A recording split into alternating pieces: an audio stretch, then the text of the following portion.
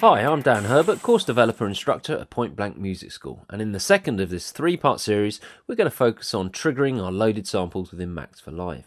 We cover many elements of sampling and sound design in our courses in London, Los Angeles and online. To find out more, head over to www.pointblanklondon.com. So in the previous video we created this very simple sample playback patch, so let's continue developing it.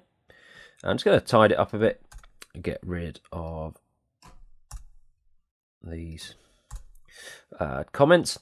And in terms of how you arrange your objects within the screen, this line indicates the height of the display, but actually you can have objects below that, especially if you don't actually need to view them in the actual device. Right, so what I'm going to do is going to rearrange this a bit more. Let's get rid of that as well. And equally, if you wanted to have your live.drop file bigger, you can resize that just hovering around the bottom right hand corner. So this loop function here, we clicked on it and it turned on loop. There's no way to turn it off at the moment. One way to do that would be to use what's known as a toggle switch and then put in a variable. Again, if I just use another message box here and go into the right inlet of that, you'll see when I toggle that on and off, it sends a loop 1 when the toggle is on, or loop 0 when the toggle is off. Okay, so $1 always gets replaced by whatever message or number is coming through that. But a neater way is to make use of something like live text. So again, I could type in live.text, or you could go to the sidebar and go down to your Max for Live objects and drag in live.text, and I'm going to now get the inspector, scroll down, and I'm looking for text off and text on. Double click there and I'm going to call it loop on, and I've got quotation marks either side, and loop off. And the mode is set to toggle. Okay, so what this now looks like, again, I need that message down here, connect it through and into the groove object. So when it's on, it'll be loop 1, and when it's off, it will be loop 0. And what I also want to do here is set this number so we can go to negative numbers as well, and we'll be able to reverse the audio. So range, let's come here, and -127 will be absolutely fine. Okay, so we've then got minus numbers. And what can be quite useful here is if I just set up some messages, just so we can quickly set to -1 and +1. Just as we demonstrate that. So let's save that. Now, to save me having to close the Max window, go back to Ableton, I can also drag and drop the file directly into Max, okay, to test it out. And because we've got the preview button here enabled, I can also then trigger that from the MIDI keyboard and use it just as we would within Ableton. So now let's lock this patch and let's test it out. So if I enable the loop and then hit this message box,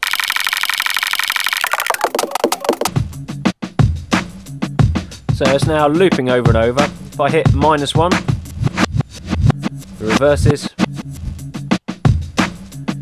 and equally if we go -2 or -0.5,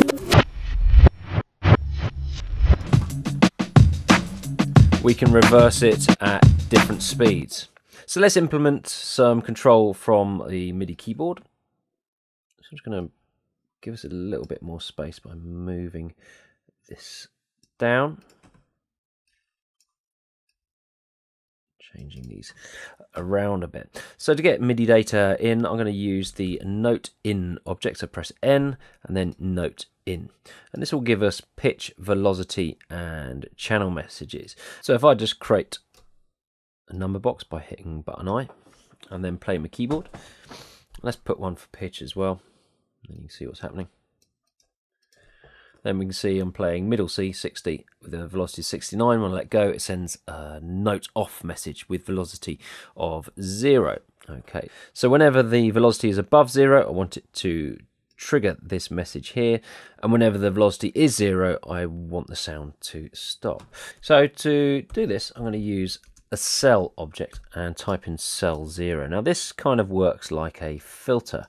Okay, so if it is a 0, it will send a bang out of here, and if it's not a 0, it will basically send the value, and I'm going to connect that up to the message, so it will trigger the groove object and we'll start from the beginning each time. So if I play my MIDI keyboard, it triggers that sound. Now the problem is it's like a one-shot mode, so I can actually re-trigger it each time, but it plays all the way through the sample. So we need to look at ways to overcome that. What I'm also going to do here is just connect up a K slider and set a touch screen so you can actually see how I'm triggering the keyboard.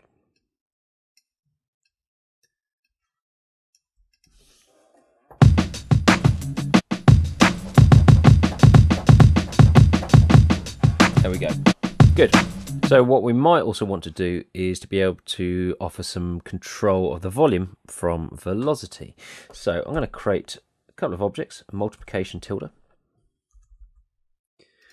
and then also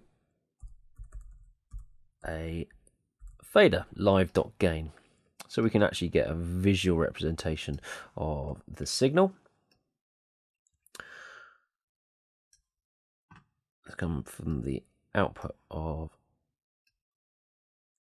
the fader, hold down Alt and I can drag over and then delete cables out of groove into this multiplication box object, and then that can go up there.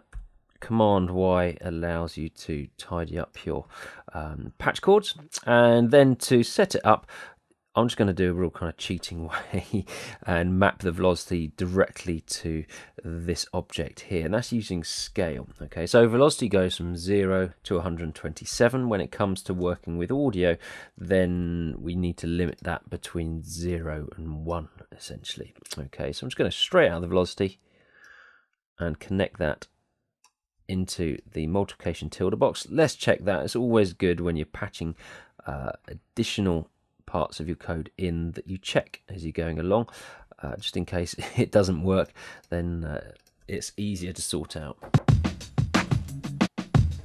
And that is only in the left ear. Let's make that mono. So now if I play gently, it's quieter in comparison to playing loud. So that seems to be working fine. We've now got velocity control over it. We can also re-trigger it. What I'm also missing here is actually when I play up and down the keyboard, is it stays at the same pitch. So we also want the pitch to control the playback speed. So I need to get a bit more space in here. I'm just going to drop this down a touch.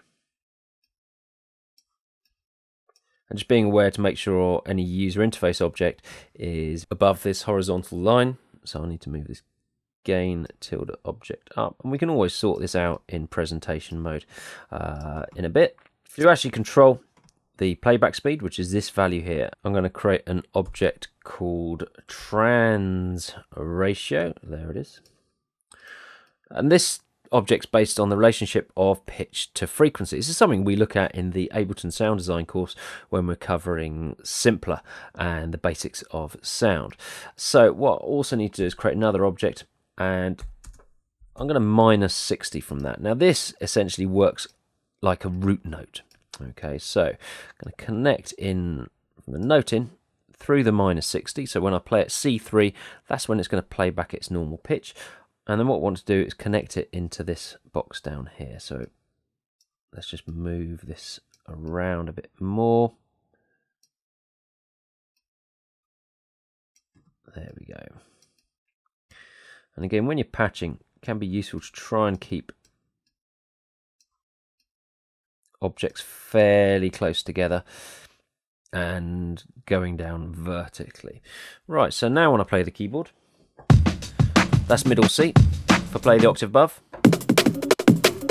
or the octave below, you can see how it's affecting this number here. So it works out the ratio when you're transposing, hence the name trans ratio. And what we can also do is just add another live number box here, connect it in, and this will actually control the root note. And so if I get info, Command I, come down here, I want to set the default to 60, so initial enable and then type in 60. Also the unit style, rather than just numbers, if we choose MIDI, then that will default to C3. And if I put the root note up an octave, then it will play lower, just like it does on any other sampler.